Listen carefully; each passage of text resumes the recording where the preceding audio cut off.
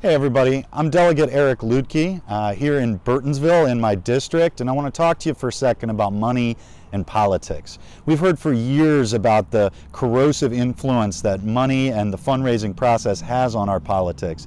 And you've heard a lot of concerns about the influence that special interests have because of money. But I want to mention a couple of other issues that are important too.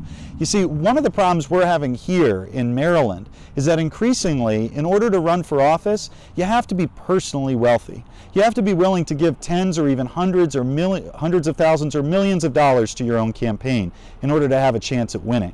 And what that means is effectively regular people are getting shut out of office. That's not the way it's supposed to work. Public financing is a great option for regular middle-class Marylanders who want to run for office. Educators, nurses, people with practical experience in the issues that you and I care about. That's why it's so important that we support public financing systems like the one we've created here in Montgomery County and work to expand it to state politics. I think if we can work to get money out of politics, we can have a much stronger democracy, and I hope you'll agree with me on that.